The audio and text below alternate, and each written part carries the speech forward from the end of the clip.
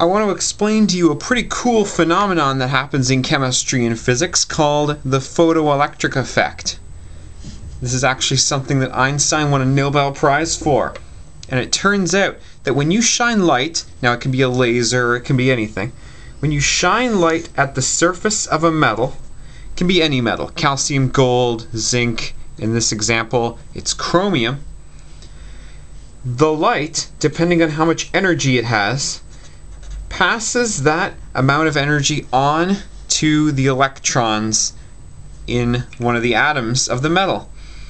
In this case, whatever energy this photon has will be passed on to one of the electrons. That electron can be excited to a higher energy level.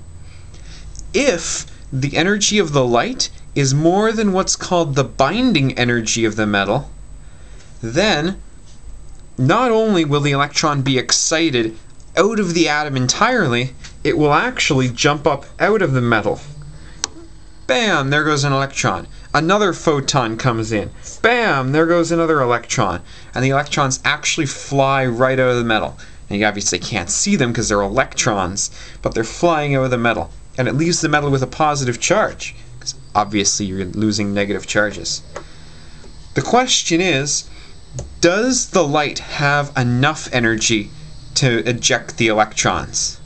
Well, we have to calculate the energy of the light first of all.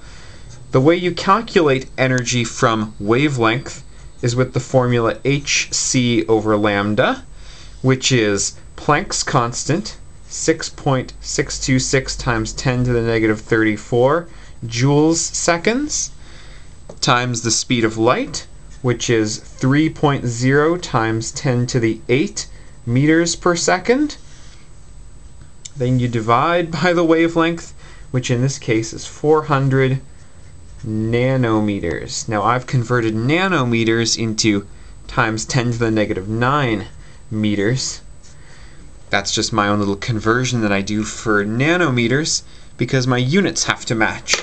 So when I do this on my calculator, 6.626 times 10 to the power of negative 34 times 3 times 10 to the power of 8 divided by 400 times 10 to the power of negative 9, I get 4.97 times 10 to the negative 19, seconds cancel, meters cancel, joules. So this light has this energy, and it takes 7.2 times 10 to the negative 19 joules of energy to eject an electron. So this light obviously is not energetic enough, but if it was, and it hit the surface of the metal, electrons get shot out. It's the photoelectric effect. It's pretty cool.